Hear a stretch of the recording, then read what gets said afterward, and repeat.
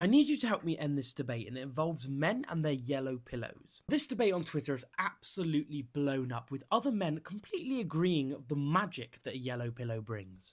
I mean, I was shocked with how many men loved their pillows. On the flip side though, some men were also commenting, debating that the fresh pillow brings you way more magic. I see both sides of the argument. A fresh pillow is fantastic, but there is nothing more special than a pillow which has the stats of like 400 sleeps and 1 clean.